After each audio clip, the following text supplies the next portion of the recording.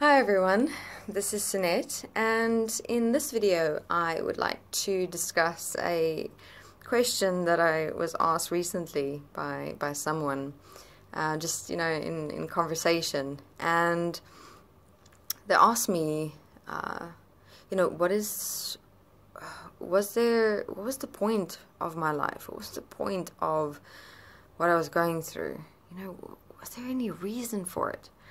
No, but they asked me in such a way, with this really deep sadness, as though they in a way felt forsaken, in their life experience based on the things that they had gone through.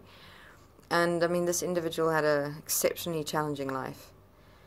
And I just looked at them, and I mean, for me, oftentimes as well, it's difficult to hear people speak, about their life and the experiences that they've gone through.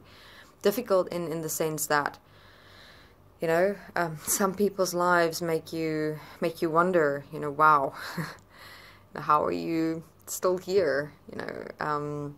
Still this amazing, wonderful, expressive person, where you wouldn't say, when you get to know them and communicate with them and spend time with them, that they had the life that they had lived, and so there's some moments where the past, the memories do come through, and they just looked at me, with tears in their eyes, saying, was there a reason for this all,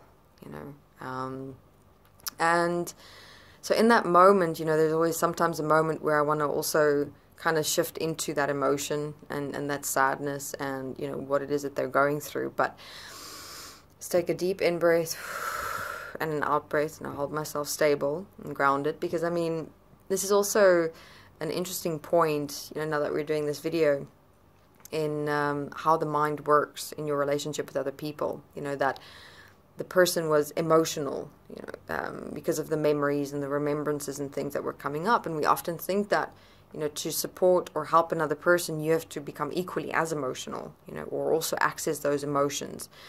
When in fact, it is actually more supporting the memories, the remembrances, the emotions, the experiences, the bad within it all. Because now you're becoming emotional and they're emotional, and now you're feeding off of each other's emotional experiences and remembrances and memories and the bad.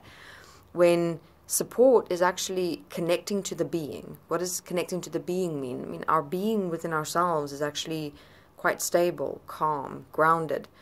So the moment I just took a breath, because I could feel, part of me wanting to also shift into that emotional state, many will find that that's still happening in your process. I mean, it's still, even though you walk through the mind and have transcended many dimensions of the mind, there's still a lot of the mind programmed into your being, into your body, where your responses to people and things will almost become natural and automatic. But with processing yourself through the mind, you're able to stop and direct those moments a lot faster in a quantum moment, like I did, for example.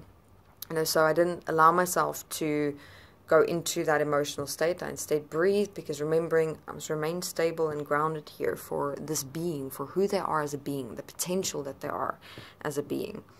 So I kept myself grounded and stable, and I spoke to them in an equally grounded, calm, stable manner, and I said to them, look, rather than looking at your life through emotion or your memories or your past experiences in this state of disempowerment that you are now, this idea or belief that you've been forsaken in some way or another, for a moment, look through the eyes of yourself, your being, and rather than asking the question of what is the reason for everything, rather ask the question, what can I learn from everything?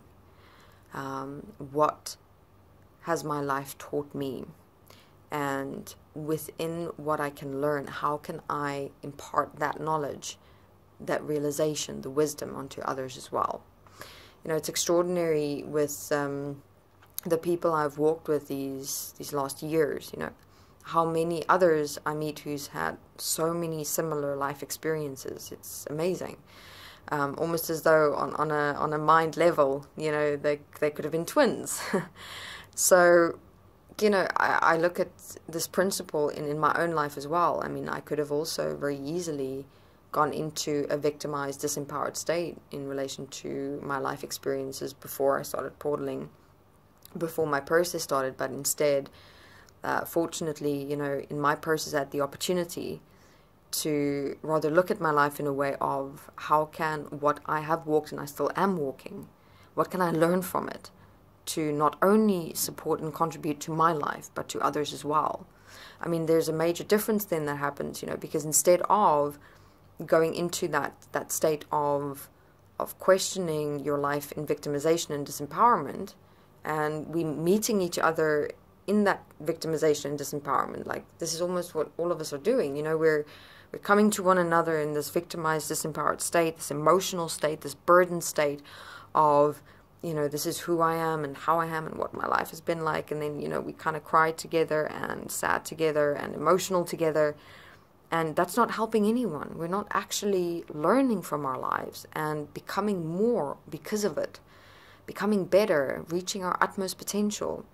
So rather than us meeting each other with emotion, meet each other with awareness, stand together in a way of assisting and supporting each other to learn from our lives and each other's lives, to learn from our mistakes, our failures, the way that our life had been lived and had gone, in a way that empowers ourselves and each other.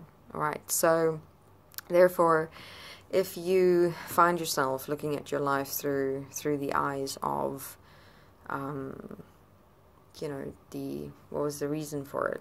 Rather take a breath, empower yourself with the question, what can I learn from my life to contribute to my personal development and so also the personal development of others? All right. Thank you very much.